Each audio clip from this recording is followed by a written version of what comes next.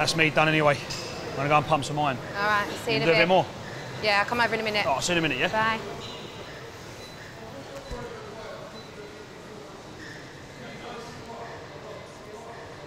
That's Mario, isn't it? Yeah, Mark. Yeah, how you doing, mate? You right? Not too bad. Nice to meet you. I was hoping to bump into you. Yeah, you right, yeah? Yeah, not too bad. One thing I've got to talk to you about. Go on, talk to me. Lucy. Right, come on. Right.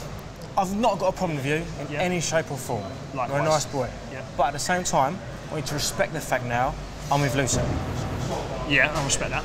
Yeah? So it's like, you got to think, like, if the shoe was on the other foot, 100%. and all this stuff comes out all the time, like Essex is like, yeah, of course. rumours, rumours, rumours. So, I'm not going to lie, I've asked her to not talk to you when she's out.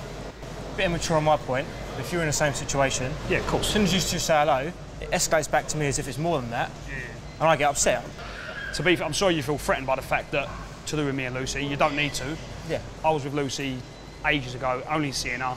I stopped seeing her because I didn't like her anymore. It's not really me you need to be talking to stay away from me. If anything, you need to tell her to not talk to me. Cause I've already done that. Okay, cool. Well, I've got no interest in... The thing is, that's all right then. As long as we're clear on that, yeah, no, 100%. me and you will always see eye to eye. If it continues like it has done, then obviously we'll fall out. Anything you ever want to ask me, is this true? Are you talking to her? I'll tell you straight up. Perfect, yeah? Respect it. Sweet. Thanks for coming over, mate. No worries at all. Nice to meet you, yeah? Nice to meet you, mate.